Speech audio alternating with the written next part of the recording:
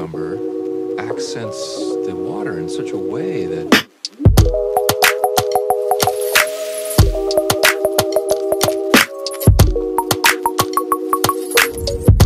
What's up guys, welcome back to the channel. Today we are out testing the APSU board. Let me get this up here for you. This is the APSU X1 and this is the upgraded model. This is it's been out for a little while. I must admit I've had it for a little while. The weather's been pretty crap and corona and everything, so today I'm going to go out, we're going to have our first ride on it, see how it performs.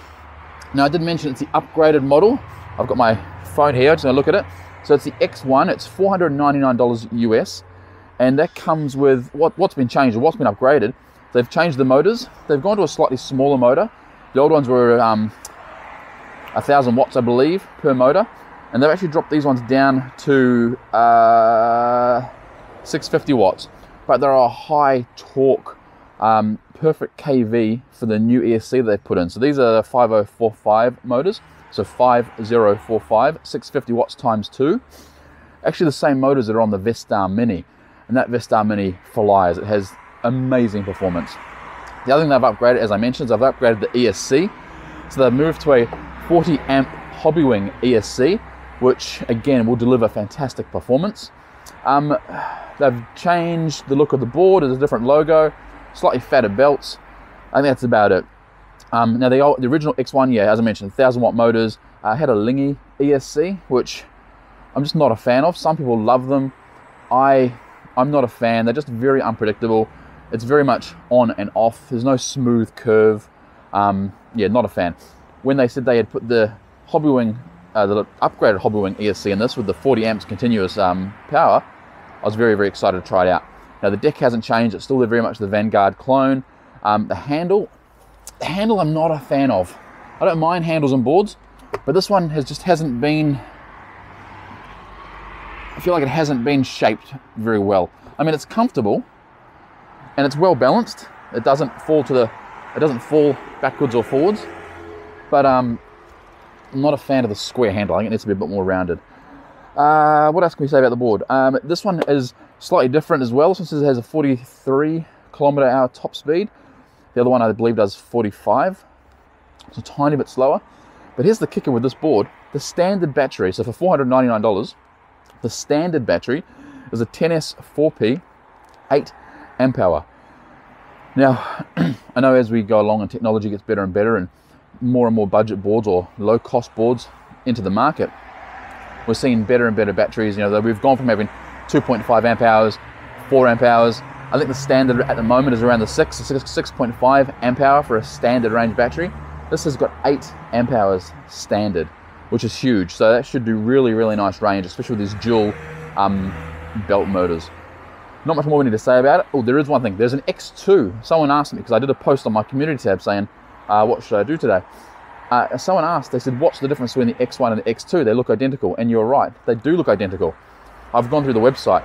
The only difference I can see is the remote control, I think. I could be wrong. If I'm wrong, chuck it in the comments down below. They both have the dual 650s. They both have the standard 8 amp hour battery, same deck, different deck design. You will notice the grip tab's different on this. If you go online, I'll show you a picture here what it looks like. The new deck grip's a bit cleaner, a bit more plain, no more purple and green or blue. But I think the only difference between the X1 and the X2 is the X2 comes with the new Hobbywing OLED remote control, which is a really nice remote. But I will say there is one flaw with that remote control. And I've tried it now, and I've tried 2 different remotes, and they both have the same flaw. It's not a flaw; it's a design issue. The battery drains really fast. This old workhorse here, this classic Hobbywing remote control, the battery is that good on this thing that I forget to charge it. Whereas the OLED Hobbywing, which everyone's starting to move to now, which is fine, you need to charge it every couple of rides. I think that screen obviously just draws so much more power. Right, that's the intro. Let's jump on the board. Let's go for a ride. Let's see how it feels. Let's see how it sounds. And we'll report back soon. All right guys, welcome back. That intro you just saw, we shot it about 4 hours ago, and started riding, and the heavens opened, and I got caught in a massive storm. I can see all the sand and crap all over this, so no filming. So it has stopped raining now, so we're going to try to get out and get some footage. All right, here we go. Take 2 on the APSU or APSU X1. Let's see if we have a little bit more luck. It is still quite grey out there. I'll just flick you around so you can see. It's still not perfect. The ground's a little bit wet. We should be able to get some footage in. Now, as I mentioned, this is the upgraded X1. So it's got the different motors, the new ESC, slightly wider belts. The X2 is exactly the same as this one, but from what I can tell, it just comes with the OLED remote. Now, oh, it's tight, these trucks are tight. Now, because this is hobby wing, silky smooth. So I can slam the brakes on. There's no surprise, there's no jolts. And you also do full acceleration and doesn't try to murder you like the traditional old Lingies. So very, very happy with that change. And the first thing we're going to do is a quick speed test. I've got my phone on here for me, so I'll be able to read out the speeds as we go. I'm going to start off in speed mode 1. Speed mode 1 is, again, silky smooth. 28. So that's 28 kilometers per hour we're getting. That's on the app I'm looking at my phone right now. 28 kilometers an hour. So that's the fastest speed mode 1 I've ever seen on a hobby wing. I think these guys have just not restricted this. Most companies will restrict the ESCs. They'll give it plenty of amps, but they'll still speed limit it for safety or for battery preservation, which can be a good thing. As I said, this has the 8 amp hour, so I think these guys just want to give you everything it's got. I'll put into speed mode 2 and see if there's any difference. All right, speed mode 2 now. 21, 22. Fast distance, then we'll go for it. All right, here we go. 27, 30, 31, 33, 34. Okay, so 34 kilometers per hour in speed mode 2.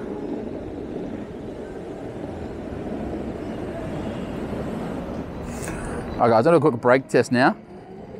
Just in speed mode 2. I'm gonna come along here and turn you around, you can already see, and brake. As you can tell, the brakes are a little bit weak.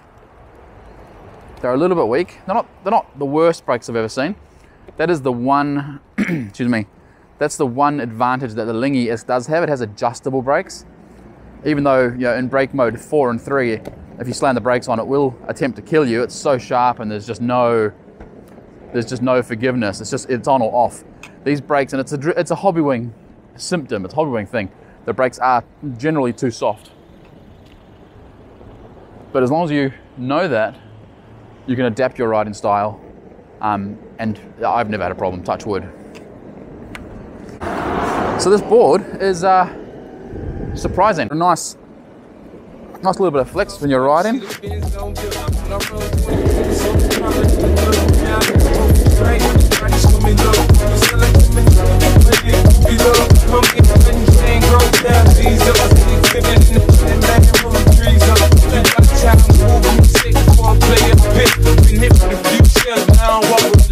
In the hood, in the lady saying 50, you hot. They like me, I want them to love me like they love pop. But holla in New York, the show, they tell you I'm local. The plan is to put the rap game in the choke. I'm fully focused. Alright guys, stay tuned. Part 3 will be coming soon. It is about to storm. The raindrops are big. So I am rushing home to beat this rain. Alright, stay tuned for part 3 where we'll do a top speed test and we'll do a summary. Back soon.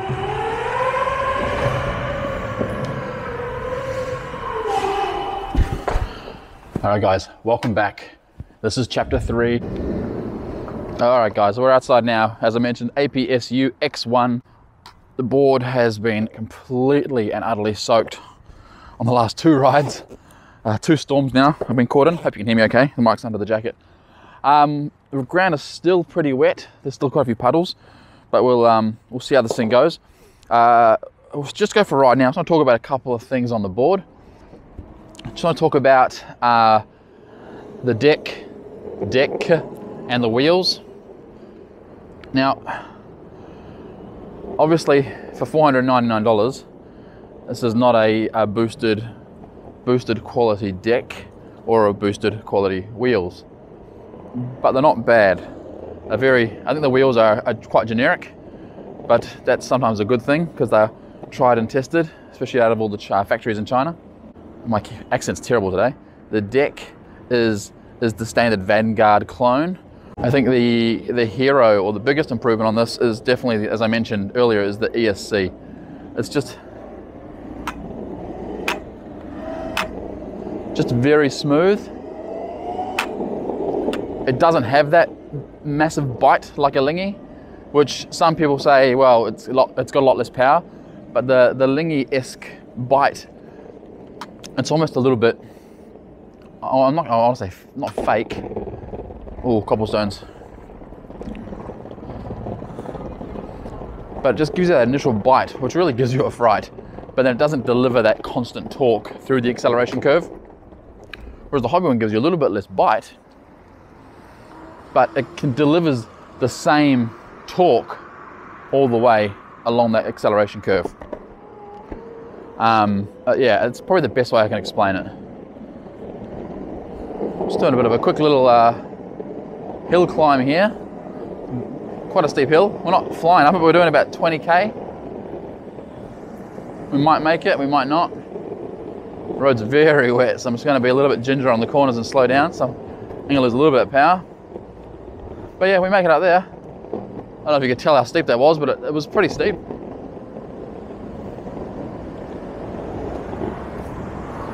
So hill climb with me, 100 kilos, tick. All right guys, let's talk about the APSU X1. It's going to be too wet to do a top speed test. The ground is just saturated. What I can tell you is I confidently, and I know, oh, where's the camera? Sorry. Wait a second, glasses on, very bright. What I can tell you is I can guarantee you with my weight on, this board will do over 40. When I first got it, I took it on my back street. It's about 200 meters long, and I hit, I think it was like 41.5, and I wasn't on full acceleration. So it is a very, very fast board. Right, let's summarize the video really quickly and talk about the pros and cons. There are a couple of cons. Pros, great little board, fantastic price point, $499 US. I'm assuming they'll have discounts as well. Great ESC, Hobby Wing, you know it's my favorite. Super smooth, good power. It's not the vanilla standard 20 amp, it's a 40 amp ESC, so it delivers nice power, but without that horrible jerk that you get from the Lingy. Remote control, obviously very nice. Battery, 8 amp hour battery as standard, which is, as I mentioned in the intro, it's a great figure. 8 amp hours, 10S 4P battery is a standard battery, and there's also a bigger battery you can get as well. So big tick for that. Motors, the new motors, the 650 joules, fantastic torque, nice KV, good power. It takes me up hills. I'm 100 kilos. Can't really say anything bad about the motors.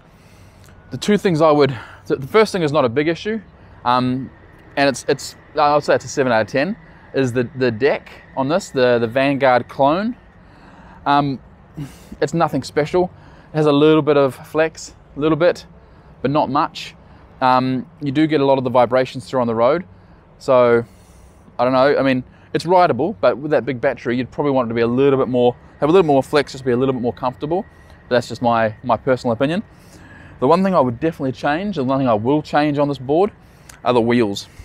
Now these are just the generic, standard, unbranded Chinese ABEC clone wheels, and they're not bad, but they're only about a 5 out of 10. They're quite noisy. I think it's an 80A, which is quite a hard wheel. I've done about 30-40K on it. They still feel a little bit plasticky.